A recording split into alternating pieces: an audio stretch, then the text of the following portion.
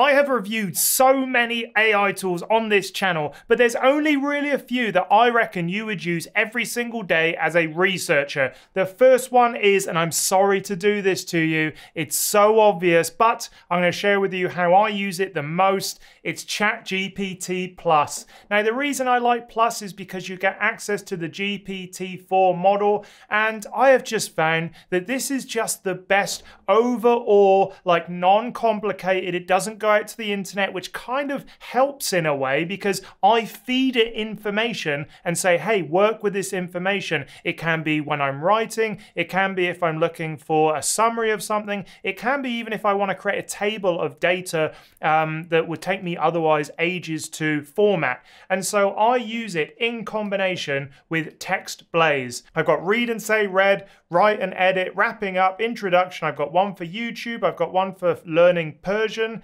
I've got Instagram, I've got all of the stuff that I normally use, and I just sort of like go in and I say, hey, read this. This is the first way I read. I say, hey, read, and then I use Text Blaze. I go in here and then I say, hey, read all this text. Now, based on that text, here's the things I want you to do with it. It just works. Now, GPT-4 recently came up with Code Interpreter, and I'll be honest with you, I really like it. I use it all the time for extracting stuff from Excel documents. I use it all the time for turning stuff into Excel documents. I say, hey, here's a load of information. Can you just tabulate that for me? And it does it so well. It puts it into Excel. And obviously, if you're a researcher dealing with lots of data, pulling it in from different sources, formatting it differently can be a massive pain in the bum. And so ChatGPT, I'm sorry, it's a bit boring, but that's probably one I use every single day. If I want to get a little bit more sciencey, I highly recommend using Scite Assistant. It is in beta. I don't know if they're ever going to charge for this, but ultimately it does a wide range of different sciencey and researcher things. I really like that you can ask simple questions and get full text from millions of research articles. I like that it can help you with writing, and I like that it can, help you effectively use information to support your research tasks. I'm just reading that there like a loser. And I really like that it can, go find a source for something. So overall, if you need to do something a little bit more sciencey, I'd recommend Scite at the moment. But these AI tools are changing all the time, and there may be one coming out that's a little bit better. Watch this space.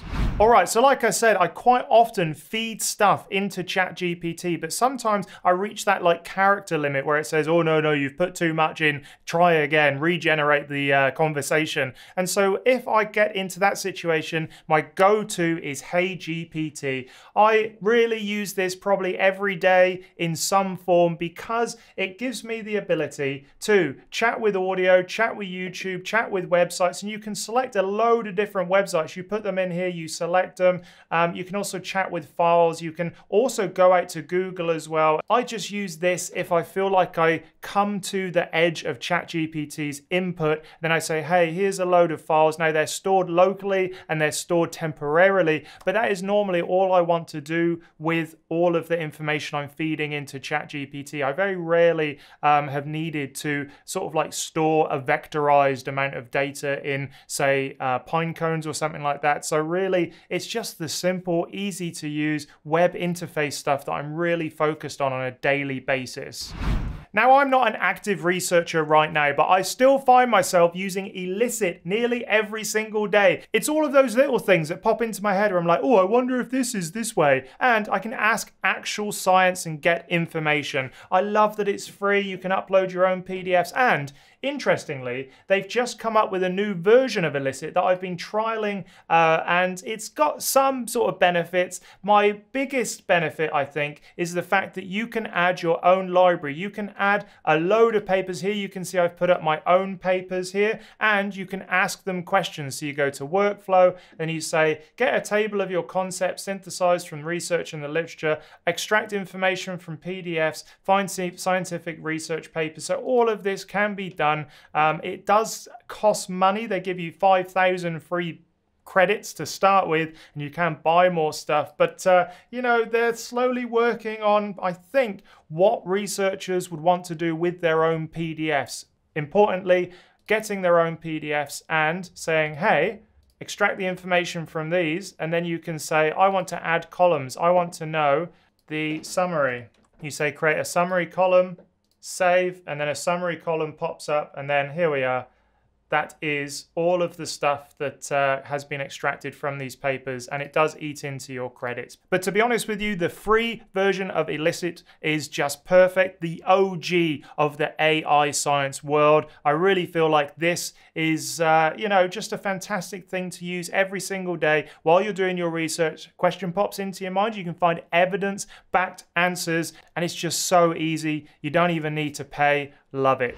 The next thing I find myself doing once I actually get the research article, say I get one article, is I like to go and look at the derivative and the prior works, and I'd use either Litmaps or connected papers. Now they've both got their own positives and minuses. I really like Litmaps and the way it's kind of laid out. You get control over the XY axis, and I just like it overall as a kind of as a way to navigate the papers. But if I am needing something just like super quick and dirty, I do like to put in a paper, and these two buttons really make a huge difference into searching. So I want derivative works a lot of the times, and I can see what has cited my seed paper. And I use that all the time, especially if I want to get up-to-date information. So I go onto Elicit, I say, hey, I want to know about this. It gives me a paper and I go, that's quite an old paper. I wonder what's been done since then. And I put it into something like Litmaps or connected papers, and then I have a look to see what actually has happened in the field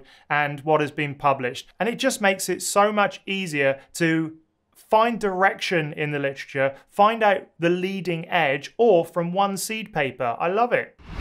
If you like this video, remember to go check out this one where I talk about AI-enhanced writing. Writing maybe isn't something that you do every single day in research at the moment, so go check out that video for all of those extra things that you should know about. You have to try these for yourself. One thing that I say to every researcher is be aware of what tools are out there, give them a go, and don't be afraid of just saying, no, that's not for me. Or if you find one that is just so perfect, adopt it into your workflow. You have to build out your own toolkit. No one can say to you, hey, this is valuable, this isn't. You have to try them for yourself and see if the information and the extra kind of productivity boost these AI tools can give you are actually worth it for your research. So you've been warned. That was what works for me. Try it for you. And I feel like most of you would get a lot from these particular AI tools. Thanks very much for watching. So let me know in the comments which ones you would add to this list. And as always, I read the comments and I love hearing about your experiences. Also, there are more ways that you can engage with me. The first way is to sign up to my newsletter. Head over to andrewstapleton.com.au/newsletter. The link is in the description. And when you sign up, you'll get 5 emails over about 2 weeks. Everything from the tools I've used, the podcasts I've been on, how to write the perfect abstract, and more. It's exclusive content available for free, so go sign up now. And also go check out academiainsider.com. That's my project where I've got my ebooks, I've got my resource pack, I've got my blog and the forum. Everything's there to make sure research works for you. All right then, I'll see you in the next video.